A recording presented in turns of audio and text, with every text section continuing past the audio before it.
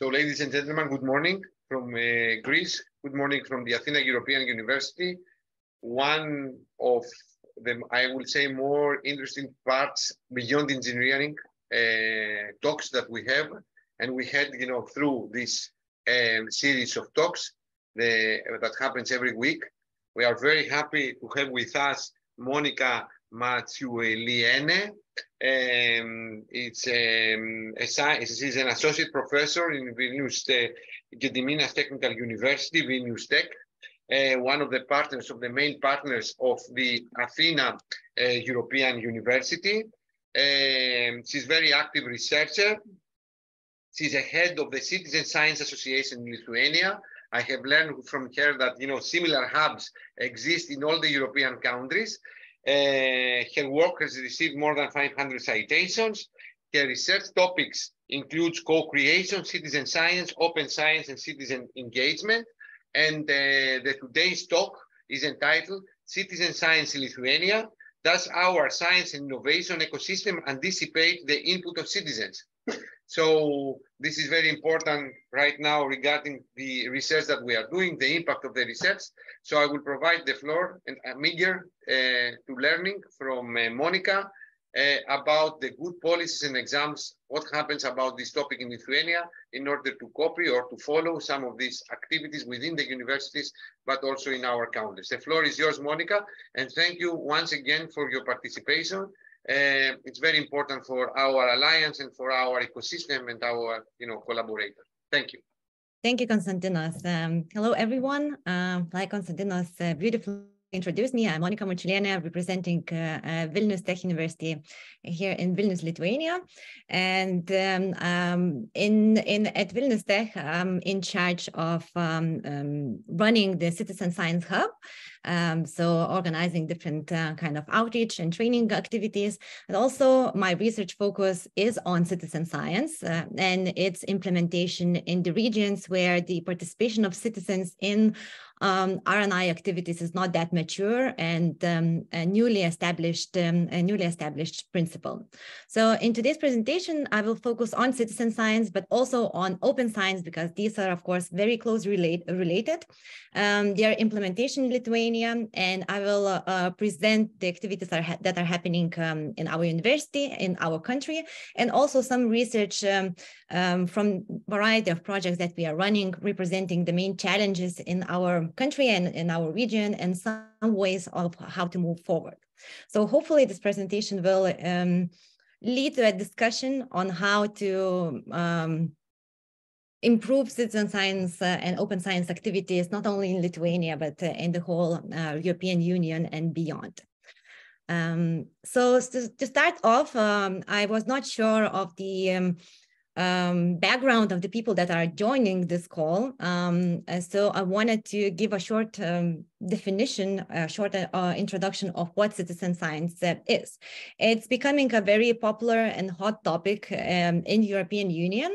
However, there are very varied and large number of definitions available, because the field is still growing, evolving, and different researchers are understanding the concept in different ways. But in the most basic sense, citizen science can be understood as when the public voluntarily helps to conduct scientific research. And this could be applied at different stages of the research process. Most commonly, it is understood in a way that citizens are helping scientists to collect large amounts of data. However, their participation is anticipated in other stages. So, for example, when formulating the research problems, which are more accustomed to, for example, local communities.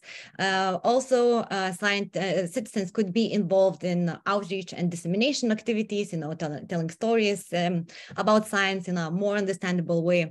Scientists can also participate in data analysis, and in this way also allows the scientists to have more time on more complicated tasks.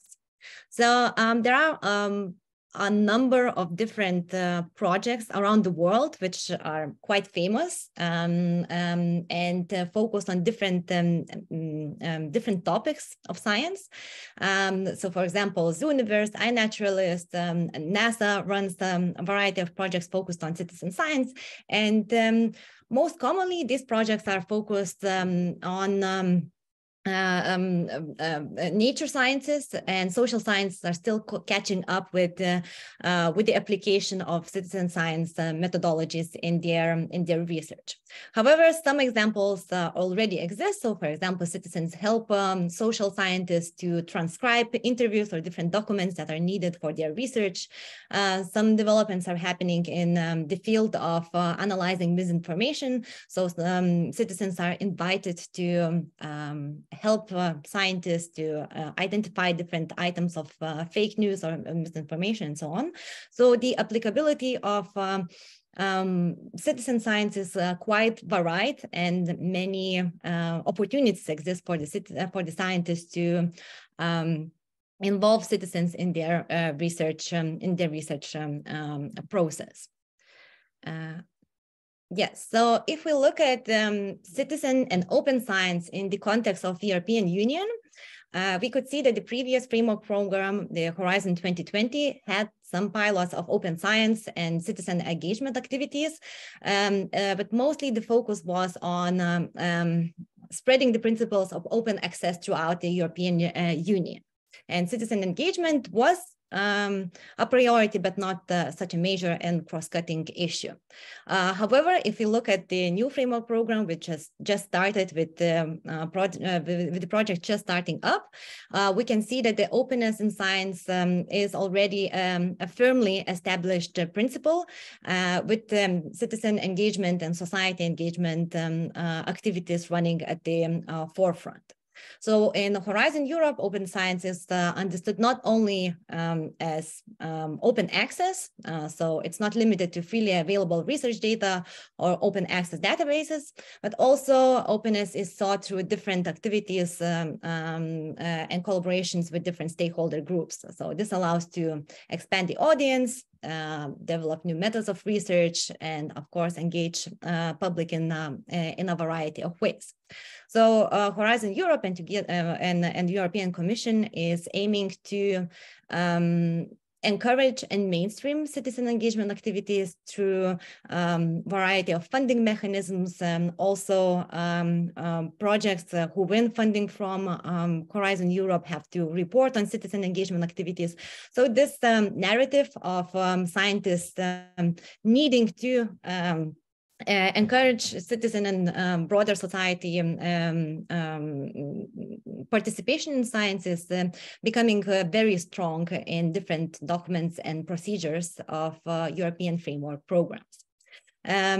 If we look at Lithuania, the country we are discussing in this presentation, we conducted in some projects preliminary research to see how the public and different stakeholders groups in our country, but also in Greece, Netherlands, and Spain understand the concepts of citizen science, open science, and RRI.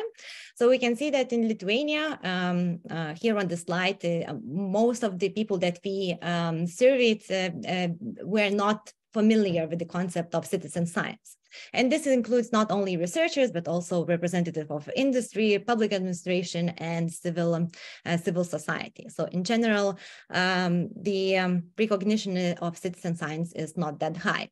However, if we explained what citizen science is and what are the benefits of it, most of the people we interviewed, we surveyed, agreed that they would be willing to participate in these activities, and they would be willing to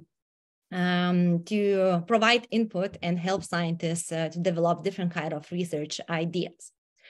So if we look at the main developments related to citizen science in Lithuania, first we have to establish that there aren't too many incentives coming from the governmental organizations or from research performing organizations that encourage scientists to include the different stakeholders into the research process. So the public policy debate and legislation is kind of limited, and currently mostly focuses on open access aspects and not engagement aspects. However, a number of initiatives and different kind of projects initiated by scientists, librarians, administrations of university, and citizens themselves exist in Lithuania, despite the lack of legislation or strategic vision of citizen engagement in Lithuanian R&I ecosystem. So I will go through some of the examples that exist in our country and comment a bit on them and their importance.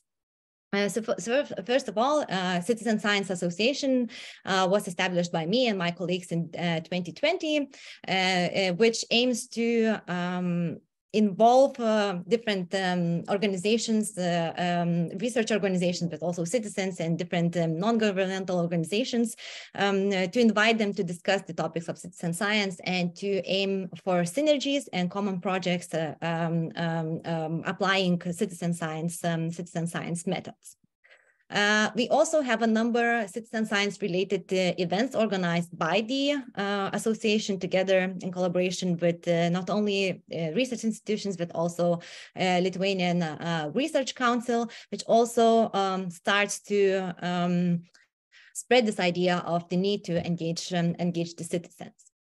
In our university at Vilnius Tech this year, at the end of last year, we established a Citizen Science Hub as a result of one European Horizon 2020 project, which aims to raise awareness about the benefits of open science and citizen science in our community.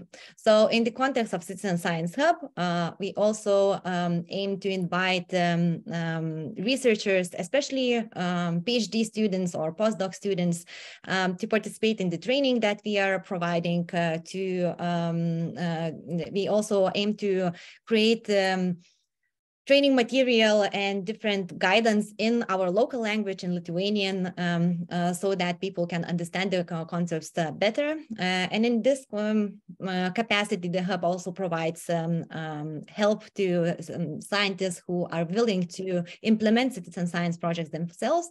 So we help them in the design process, implementation process, and also dissemination process to spread the news to a broader spectrum of stakeholders. So here I added a short plan and short introduction of how the hub operates and what kind of short and long-term goals we have. I will not go into details. I just wanted to have this here in the presentation if someone wants to analyze our work after the presentation. In general, we aim to create a community with skills and knowledge to develop citizen science projects and engage them in other initiatives. If we look beyond our university, we have some universities who already created specific guidelines on the institutional level on open science. And the most notable example in Lithuania is the Vilnius University, who adopted open science guidelines in 2022. And they put especially big emphasis on citizen engagement. So not only on open access principles, but also on citizen engagement, and introduce some incentives for researchers at Vilnius University to engage citizens and broader groups of society. We also already have some researchers who implemented citizen science projects themselves. The numbers are not large, so citizen science is really not a very applied method here in Lithuania, in the region in general. For a variety of reasons we will discuss a bit later. However, a few projects already exist. So for example, Kaunas University of Technology implemented citizen science project in the field of social sciences, and looked into the participation of local communities in creating welfare society. We also have one more nature-based citizen science project implemented by Nature Research Center, which was focused on biodiversity and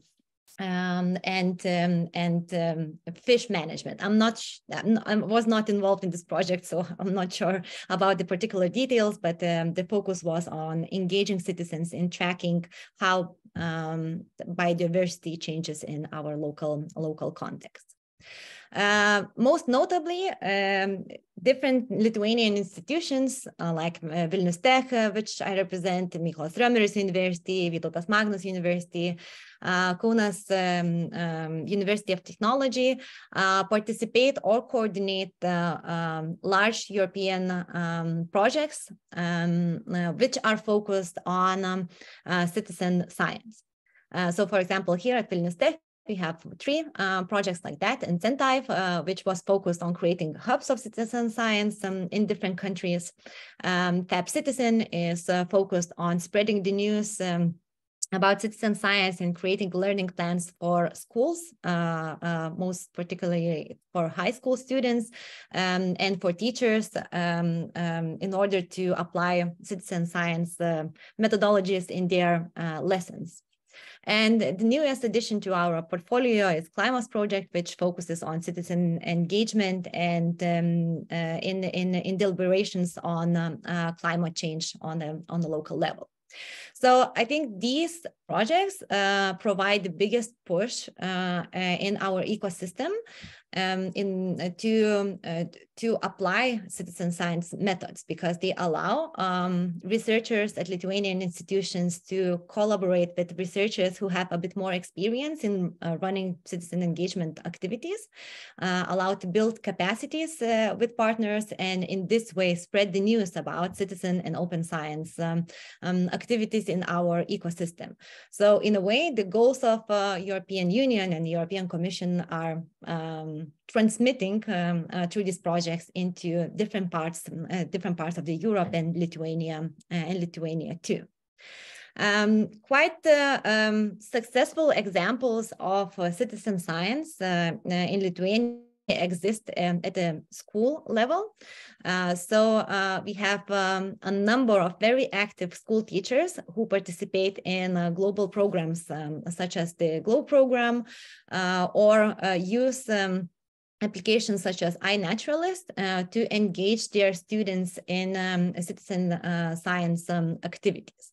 So for example, here on the right side of my screen, you can see an example of Lithuanian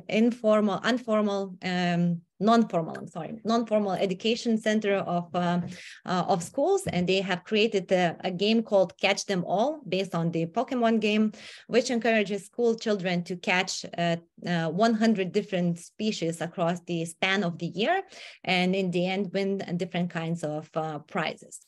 In different kind of projects, I had an opportunity to talk with school teachers and ask about the reasons why they want to apply citizen science projects in their lessons, and most of them said that citizen science is a very potent way to not only introduce the pupils to the ways the science works, so to, for example, introduce how scientists are collecting different sets of data, how they analyze them, and to showcase that science has certain logic behind its processes, but also it's a great way for school children to learn how to love their environment, to protect it, to understand how it's changing, and to encourage ways of protecting our environment. So in this regard, citizen science has a very strong potential to educate our young society to not only love science, but the environment around them. Also, we have some small-scale projects initiated by individual researchers, communities, and citizens, which, I have to be fair, started way before the narrative of European Union on citizen science started. So, for example, we have an annual event called the Rally of Species, where people interested in protecting the environment and meet annually to count different kind of animal and also plant species in certain areas. We also aim in different kind of projects and also in the capacity of the Citizen Science Hub, both at Vilnius Tech and on a national level, to create, like I said, resources in Lithuanian language on citizen science, which help our researchers to understand the processes a bit better in their own language and to see how it could be applied in a more specific context of Lithuania. So this is a short overview of what is happening. We have, like you see, quite a lot of different events happening. However, if we look at the situation from more a higher level perspective and look at the whole ecosystem of Lithuania, of Lithuanian RNI, we do see a number of barriers that exist and a number of miscommunication across different stakeholder groups, which limit the potential of citizen and open science in our ecosystem. So in next few slides, I will present research that I have done in my postdoc project, which finished last year. And here I looked at the open science application for knowledge co-creation in Lithuanian context and look at different framework and systemic conditions in Lithuania, which foster or limit the implementation of open and citizen science activities.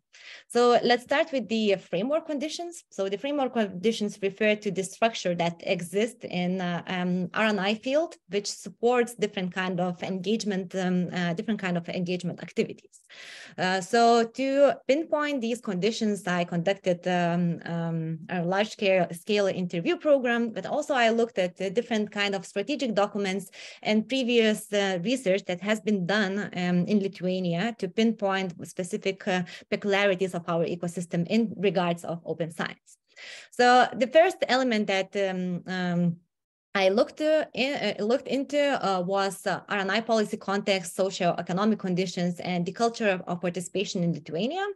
And based on the research that I have conducted, the openness in science in Lithuania is in its very early stages of its realization. And we have a lot of political, socio-economic, and cultural barriers.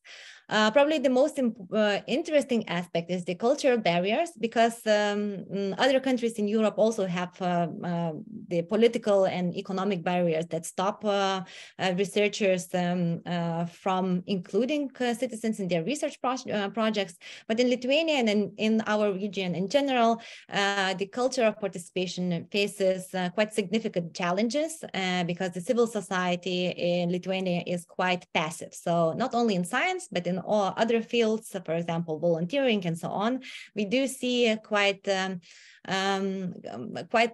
lot of passivity from Lithuanian society. Of course, this is changing bit by bit. The younger generation is more keen to be active in different fields, but still a large gap exists. And this is, of course, influenced by our historical background, where participation and active activities were considered as a threat. So it will take quite a long time for our society to heal and to understand that civic participation is something to aim for and not to be feared of. Like I said, this is changing, and we do see positive development in this regard. However, we still have some road to go. When looking at the second dimension, the policies and funding that favors open science, we do see lack of direction and common understanding of open science. We do not really have incentive and reward structures for researchers to engage the citizens. So it's mostly focused on publications and not the other types of activities. But this is not a local problem. This problem exists throughout the Europe and probably throughout the world. So most of the activities of scientists are focused on reaching the excellence of science through publications and not on principles of openness. In the context of Europe, we also see some important initiatives which aim to change the way science is evaluated. But again, we see that there's a long ahead of us to achieve evaluation that is more focused on openness and not on excellence. The last dimension of the framework conditions Lithuania is the infrastructure for openness. So different tools, training activities, hardware, which allows scientists to disseminate scientific information easily. So in this regard, we do have in Lithuania quite a lot of support coming from European Union through different kind of funding activities focused on open access principles. However, what is missing is not the hardware, but the soft measures like training of researchers, PhD students and so on at different levels of their careers, focused on encouraging them, but also introducing to different principles related to open science. For example, the FAIR principles, RRI principles, and so on. So we do not really have a national strategy or tools for that to address those gaps in skills and competencies here in Lithuania.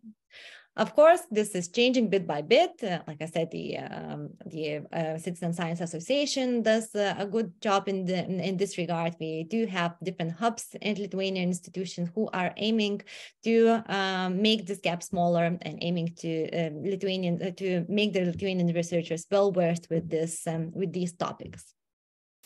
Another set of conditions I looked to in this research were the systemic conditions. So these refer to actions that enable co-creation and enable close collaboration between different groups of society. So not only between researchers, but also between researchers,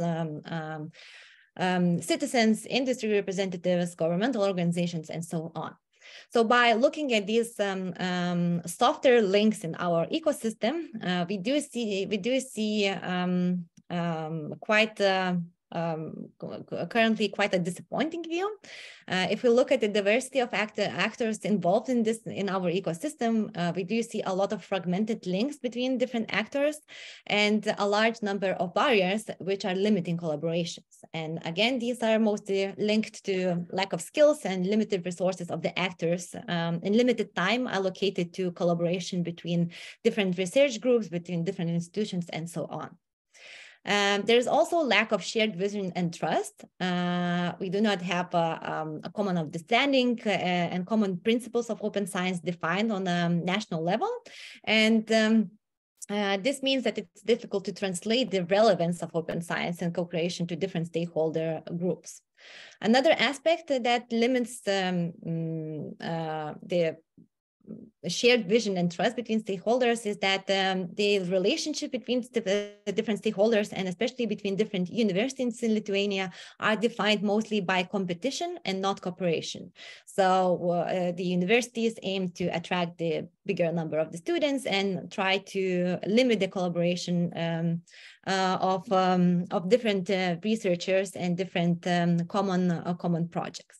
So of course, exceptions exist, but in most cases, the people I interviewed and documents I analyzed show that lack of cooperation defines the relationships in our ecosystem.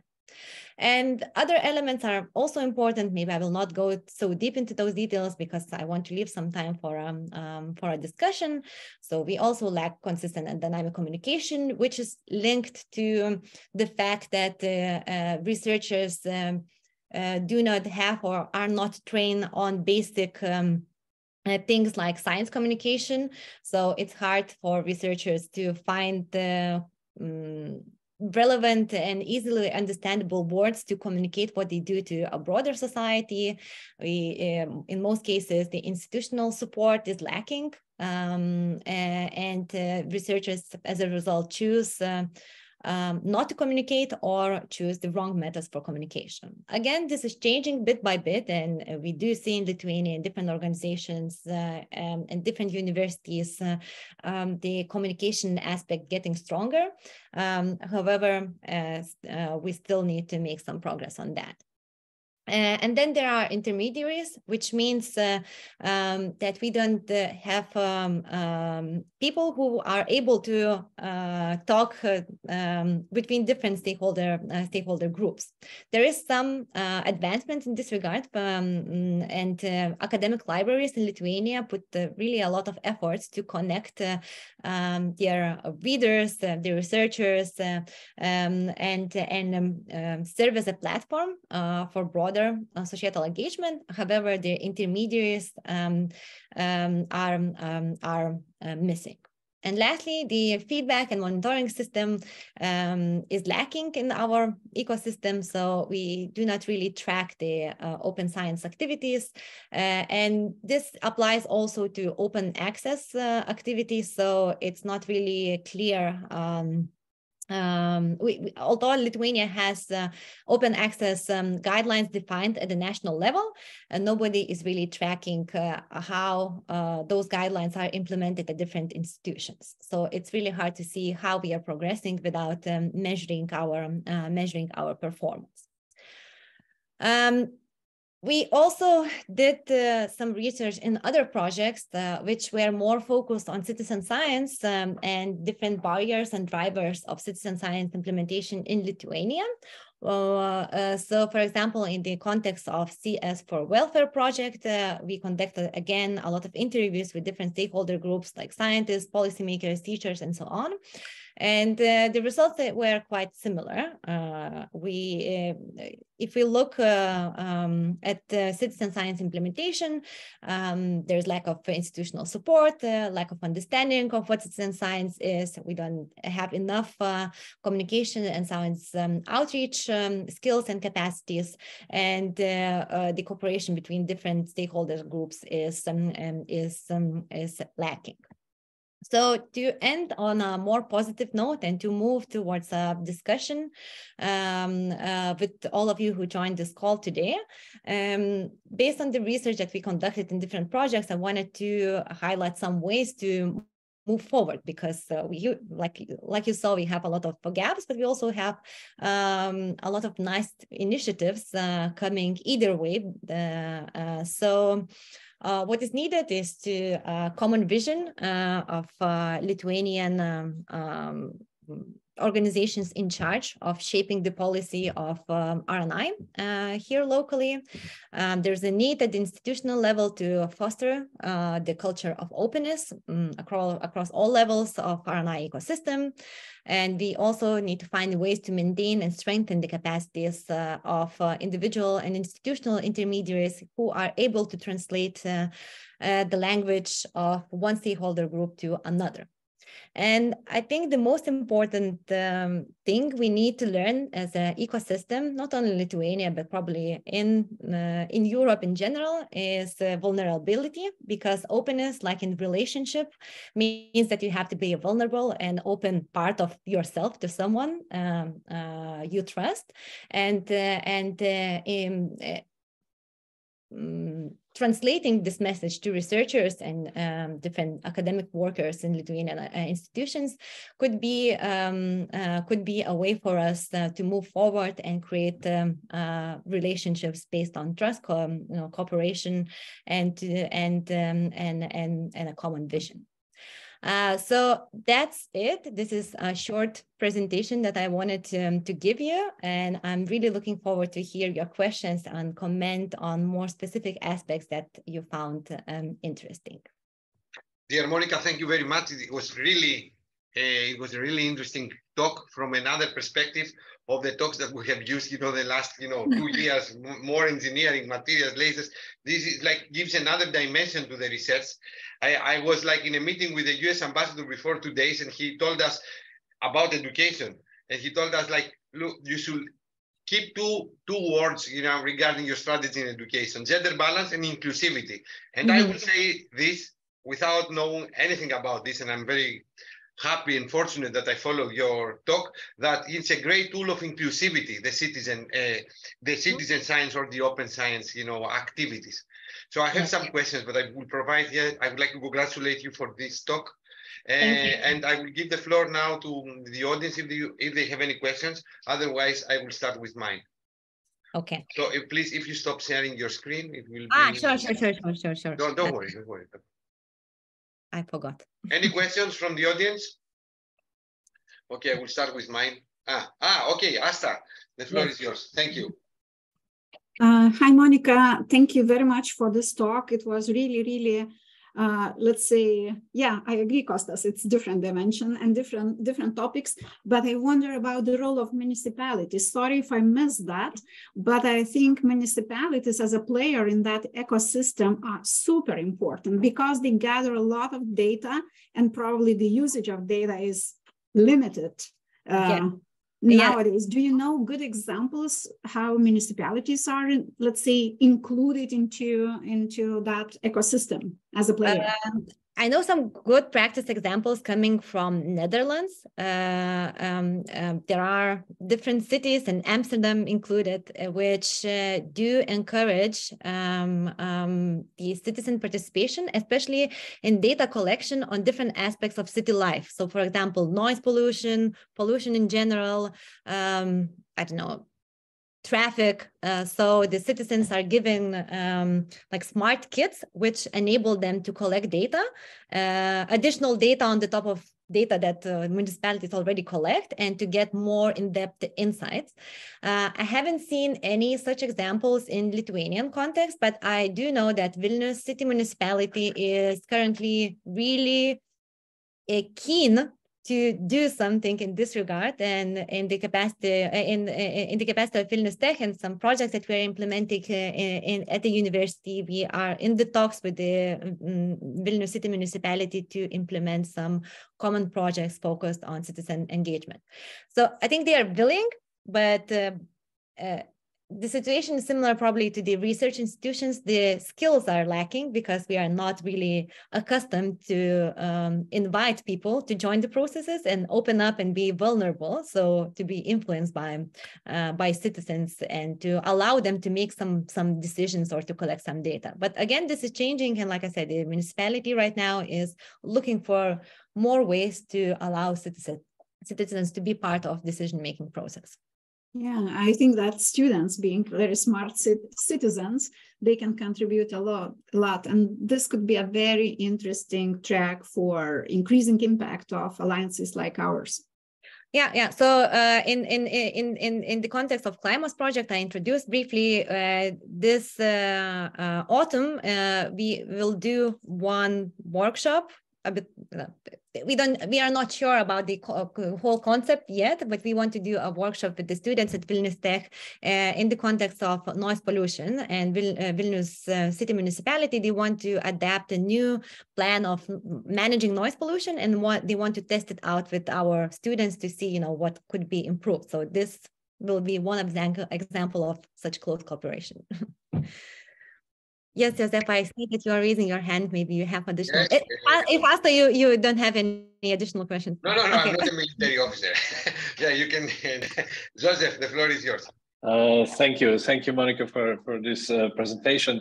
It's kind of a coincidence. I yesterday gave a lecture on open science and reality check with Tina at European Japanese conference that we are running now in Maribor. And of course, I addressed also citizen science in the context of open science. But my conclusion was that Athena has a lot to do in this field still. So I'm very happy to hear about your activities. And since I know that also in Maribor, at Maribor University and in the library, there are a lot of activities within the citizen science. I'd just like to offer an initiative that we should have maybe in next term of Athena, kind of a pool or guidelines for the citizen science, so that those who are already active could join their effort and share the knowledge to others too. So thank you again. So this was not a question, just an observation. I run now to my lectures. So thank you and bye-bye. Good luck. Thank you. Yeah, thank you, Joseph, for this. I was keeping a note. I had a note regarding what Joseph has mentioned. Like, you presented, some guidelines in Lithuania about open citizen science. So I would like, can we have it in a Word or in a PDF to translate them to all the Athena languages? Probably this could be a start. This is what I mentioned, about our activities and create, this Athena Citizen Science Hub, because a similar thing you have created. I kept here the open, where do I have it? Or the Citizen Science Hub in VGTU. So why not to create the Citizen Science Hub in Athena? I mean, I will provide, of course, the floor to our Lithuanian colleagues. Asta, as a coordinator of Athena, is here to start. Otherwise, I can, I can start it. All the materials that we created are of course shareable. We created them. Of course, it's an open science. You cannot, it's open science, so we cannot be closed. Okay, I mean, if you can provide it to me, I will be responsible for the just for the translation. I will give the floor to Asta to create, a web page about the Athena Citizen Science Hub in order to start, and we will place. I know that probably, the cultural and the local needs probably they will affect, but we are going to have some guidelines from a very mature player, how to do it, in English, in Greek, in Italian, in any language of Athena. It is an excellent, I think that, this will be excellent. And of course, Athena, one of the priorities, like how do you get engaged with the local communities? And if we have the experts, why we should discover the wheel from the beginning? It's excellent. Any other question? I'm sorry.